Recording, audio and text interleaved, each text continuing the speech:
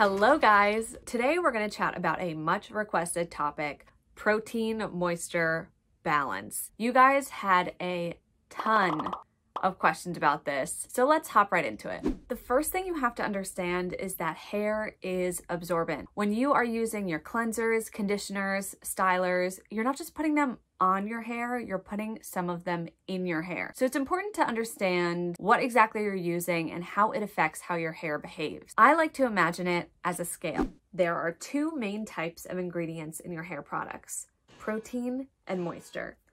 If you have a balance, your hair is happy, and this balance is affected by the products you use on a daily basis. If you've ever had a bad hair day and you couldn't figure out why, or if your favorite product suddenly stopped working for you, it's probably because your protein moisture balance was off. But hold up, what is protein and what is moisture? Let's take a step back. Let's start with protein. Protein is used in hair care to lend strength, elasticity, and shine.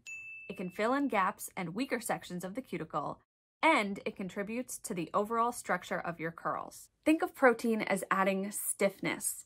You need a certain amount of stiffness to keep the shape of your curls throughout the life of your wash. But how do you know whether or not a product has protein? For that, we're gonna look at the ingredients list. Keep an eye out for the following grains and veggies, such as quinoa, oat, rice, wheat, corn, and soy. Also look out for silk, keratin, the words hydrolyzed, amino acids, or peptides. So now that we know what ingredients to look out for, how do we know whether or not a product is high in protein? So just like food ingredients lists, cosmetics have their ingredients listed in the order of concentration. So products with protein higher on the list will be higher in protein. Let's look at a few examples. So here we have Briogeo Curl Charisma Gel. Would you say this product is high or low in protein? If you guessed high, you're correct. Here are all the protein ingredients in this gel. As you can see, there's a lot of them really high up on the ingredients list. Let's move on to another one. Here we have Shea Moisture Curl Smoothie. Is this high or low in protein? If you said low, you're correct. We only have silk protein in this product and it's not too high on the list. So if I needed more protein in my routine, this would not be the first thing I reach for. So how often do I use protein and how often should you be using it? My hair loves protein. I use it all the time. I have protein in some capacity in pretty much every single wash. How often should you be using it? Now that's up to you to figure out. I recommend taking a look at the products that you have on your shelf, seeing how much protein they have in them, and doing some experimenting. I know some curlies like to use it every couple washes, every other wash, just depending on how their hair reacts to it. It really just comes down to experimenting. Of course, you can overdo it and use a little too much protein, which we'll get into a little bit later. But for now, let's talk about moisture. I don't need it. I don't need it. I don't need it. I don't need it.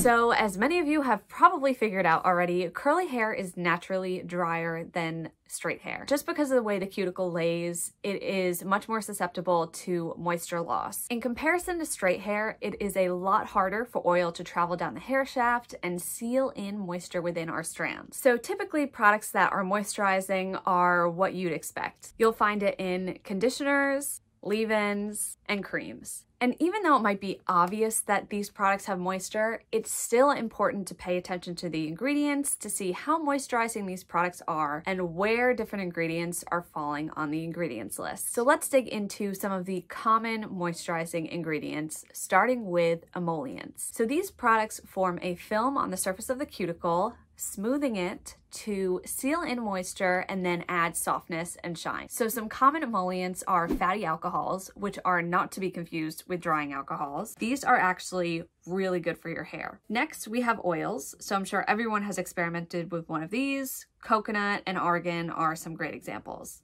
And last, we have butters such as shea butter and jojoba butter, which are some of the heaviest emollient ingredients. Next up, humectants. Humectants promote moisture retention by attracting water molecules, binding them to your hair, resulting in soft and bouncy curls. Common humectants are glycerin, propylene glycol, panthenol, agave, and honey. And finally, aloe. So aloe actually has both humectant and emollient properties and is a super common ingredient to find in curly hair products. So let's take a look at one of my favorite leave-ins, this one from Bounce Curl, to see how many moisturizing ingredients we can spot on this ingredients list. As you'll see, pretty much the entire thing is moisture. So remember, conditioners, leave-ins, creams, these are all meant to moisturize your hair, so the ingredients will reflect that. So how often do I use moisture? If you haven't gotten it already, it's in every product, in every single wash. Unlike protein, it's not necessarily an ingredient that you can choose to use. You're using it on a daily basis. Now you can choose to give yourself more. So every other week I do a deep conditioning treatment because I feel like that helps my curls stay hydrated. But no matter what, I'm conditioning every time I wash. I'm using a cream every time I style. So I can't escape it. Okay, now to make this a little more complicated, some products contain protein and moisture. Let's take Cantu Curl Activator as an example. This product has protein in it, but look how low on the list it is. We can make an assumption that this is a low protein styler. In addition, there are tons of moisturizing ingredients in this product. If I felt that my hair needed more protein, I probably wouldn't reach for this product first. Now let's take a look at Bounce Curl Light Cream Gel. As you can see, we have some protein ingredients pretty high up, so we know that this is a pretty high protein styler. We also have some oils and glycerin, some moisturizing ingredients here, but relative to the amount of protein in this gel, I'm still gonna call this a high protein styler. So if my hair needed moisture, I wouldn't necessarily pick up this gel. So it's important to take a look at the products on your shelf, determine whether they're high or low in protein, and compare that to the amount of moisture in the product to get a good gauge of what the product will do for your hair. Alrighty, so let's get back to our scale. So in an ideal world, you could just use some protein and some moisture and be in perfect balance all the time, but it's not that simple. Every time you use a product, the balance of your hair shifts. This balance is especially affected by our stylers, the products that we leave on our hair. And if you don't pay attention to what your hair needs or the ingredients of the products that you're using, it's easy to throw your hair off balance. So let's look at a couple examples of what could happen when your hair gets off balance. So let's talk about what can happen when you use too much of either ingredient. Let's start with protein overload. So obviously this happens when you overdo protein-rich stylers and are not giving yourself enough moisture to compensate. Hair that has protein overload is typically stiff, frizzy, kind of brittle feeling. It won't stretch easily and it might feel like straw. So if you suspect that you have protein overload, I definitely recommend clarifying first, then doing some deep conditioning treatments and lightening up on your protein stylers for a bit. I don't necessarily recommend cutting them out completely, but I would use a lot less of them or rotate your stylers for a little bit. I'd also add in some more moisturizing stylers in the form of a leave-in or a cream. So here's a real life example from when I used too much protein. So I had used Bounce Curl Gel, which is pretty high protein, over and over and over again without using anything underneath, and I had completely slacked on my deep conditioning. And so over time my hair just became stiff, a little frizzier, and I tried refreshing with even more gel, which made it worse. And I was like, oh my god, I completely overdid it. So I did a ton of deep conditioning treatments, made sure that I was putting more cream under my gel, and everything got a lot better. Now let's talk about over moisturization. So this is so easy to do as a curly girl, and I definitely believe it's way easier to do than protein overload. Curlies tend to think that adding more moisture is better, and that's definitely not always the case. I've gotten messages from people who use a leave-in, a cream, a mousse, another cream, and then a gel, and wonder why their hair is feeling limp and lifeless. It's because they're using way too much moisture. If you're just starting out, I recommend only using one moisturizing styler and a gel, so pick leave-in or a cream and then a gel, and that's it. Because if you overdo it, you can over-moisturize your hair. So what are the symptoms here? Over-moisturized hair is going to be limp, lifeless, not really curling well at all. So how do you fix this? Number one, clarify, and then I would do a protein treatment. So my personal favorite is doing a rice water rinse. It's super easy and it has ingredients that you probably already have in your house, meaning white rice and water, but you could also add in some more high protein stylers into your routine, making sure that it's present, especially within your gel. I think that protein works the best in like a strong hold styler, and then really cutting back on some of the moisturizing ingredients. So say you do have a high protein gel, maybe going gel only for a couple washes just to see if you can bring your hair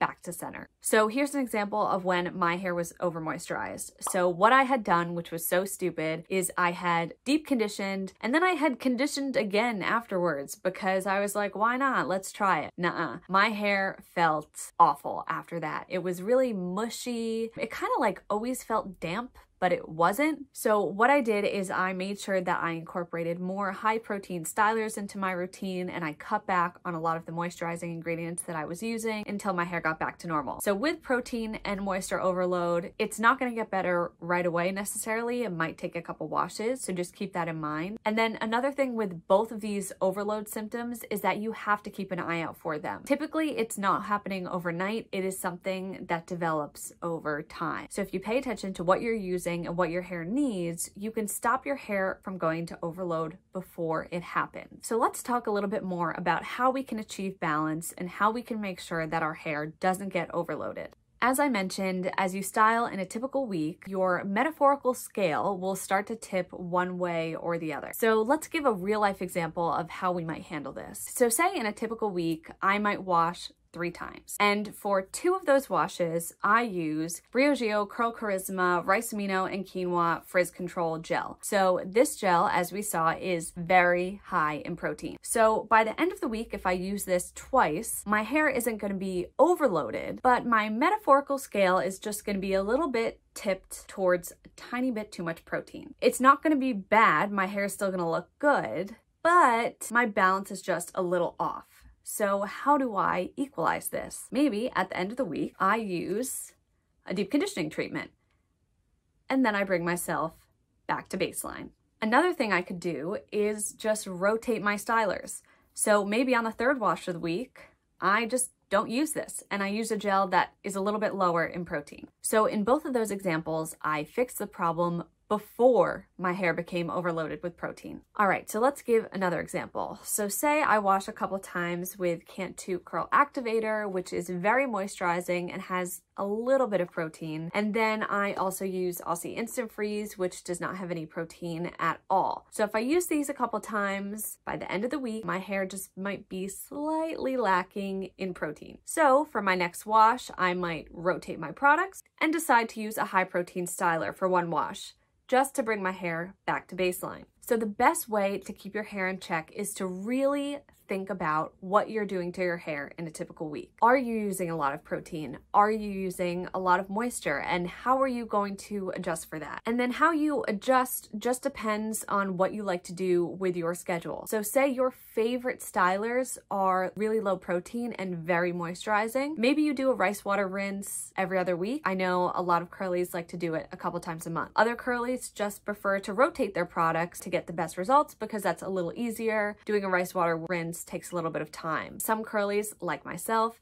love using high protein stylers all the time. So what do? I deep condition once a week or every other week, depending, just to keep my hair in check. So the goal should be to never let your hair get overloaded. Pay attention to what you're using, pay attention to how your hair is feeling, and adjust as needed. I truly believe protein moisture balance is the key to unlocking consistent curly hair wash days and figuring out why your hair is acting the way that it is. If you're a visual person like me, keep imagining that scale in your head and kind of figure out when it's tipped one way or the other to make a change. So if you need a cheat sheet because you want to remember all of that info, screenshot this next slide.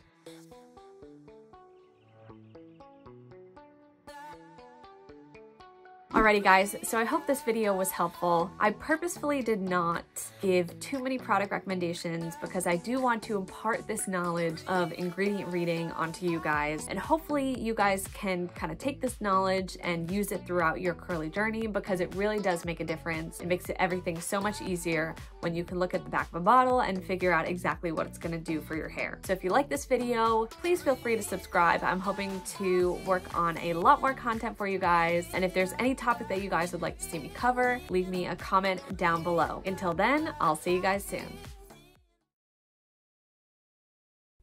So if you need a little protein cheat sheet, I can't say that, cheat sheet.